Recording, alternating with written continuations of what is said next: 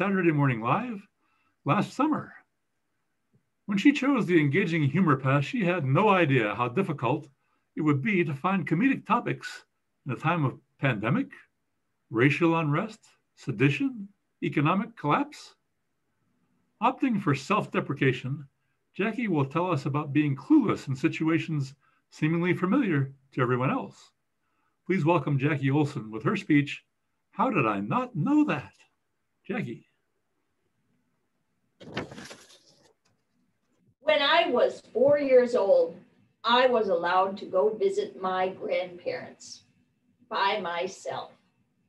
My grandparents lived 1 block away, so I had to cross one street. My older sister, who was 6, was designated as the person who would do my crossing the street orientation. We walked down the sidewalk, we got to the corner. Kathy said, "Do you see any cars?" She quickly answered, "Nope, there are no cars," and we crossed the street. We lived in Shakopee. It was a little farm town at that time. There wasn't much traffic.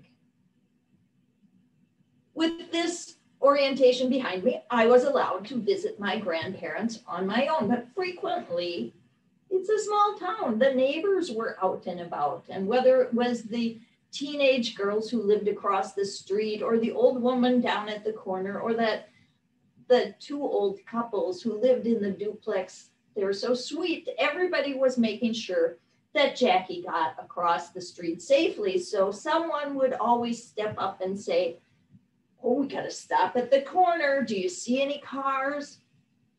And I would never answer, and they would say, "No, no cars. We can go across the street." And I was so confused because every single time I saw cars, they would say, "Are there any cars?" And I'd start to say, "Yeah." And they would say, "No, there are no cars." And I don't know how long this went on before I realized parked cars don't count. I would see a blue car and a white car, and whoever was with me would say, "Nope, there are no cars." Now, when you think about it, my understanding was that you don't run into the street because Mother told me you don't run into the street. But I knew from painful personal experience that you don't run into the street because if you trip, you skin both knees and the heels of both your hands really badly. That's why you don't run into the street. The fact that I didn't understand that when I looked for cars, I was supposed to ignore parked cars, that means I missed the whole idea that you stop and look for cars because you want to avoid impact with a moving vehicle. Now, if someone had just once said, "Do you see any cars coming?" I might have caught on to this much sooner. But on the other hand, how did I not know that? I want you to know that I did master the concept. I got good at crossing the street, and even by the time I was 11, I became a school crossing guard. Oh yeah, I got good at it. Many years later, I married a sports nut. Ed loves sports. He loves basketball and football and baseball. He played them all. He's an avid golfer. Every year about this time, he would start to talk about the NCAA championship, or as I call it, the NCAA. He would talk about the sports, the various teams.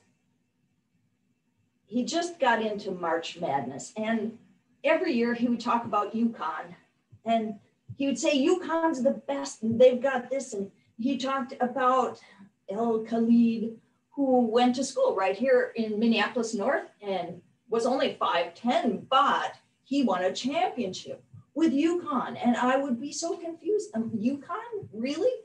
And he'd say, "Oh yeah, UConn is a powerhouse, both the men's and women's teams every year." And it didn't make sense to me that UConn would be this way.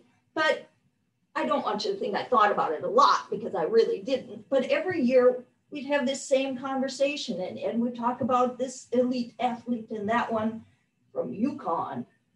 And it wasn't until maybe 10 years later, I sat down and watched a game with Ed.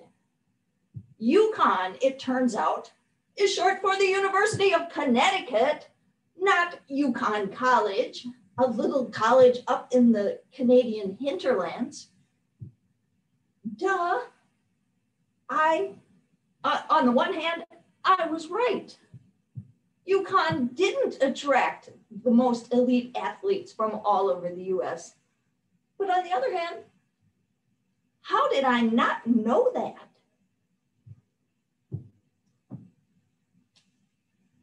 My father, bless his heart, started cooking at age 80 when my mother no longer could.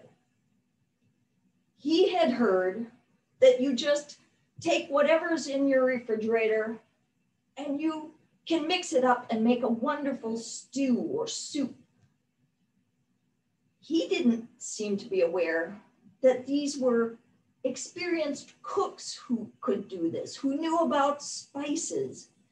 And he would regularly chop up about 11 onions and put them into a stew. You learn very quickly that no matter how hungry you were, when you were visiting Dad, you said, "Oh no, I just ate, but thanks, that smells really interesting."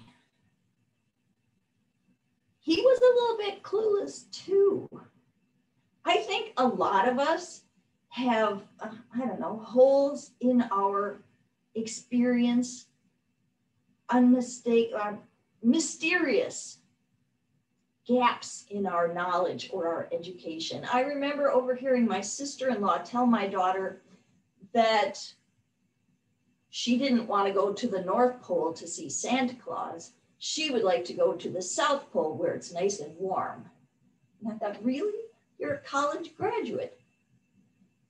But the most interesting knowledge gap that I've heard of is by a singer named Cher. You've heard of Cher. She has done all right for herself. She is pretty capable. Yet Cher talks about how she was an adult before someone told her that Mount Rushmore is not, in fact, a natural phenomenon.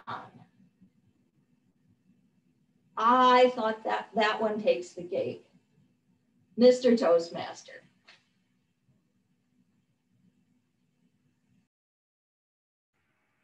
Thank you, Jackie.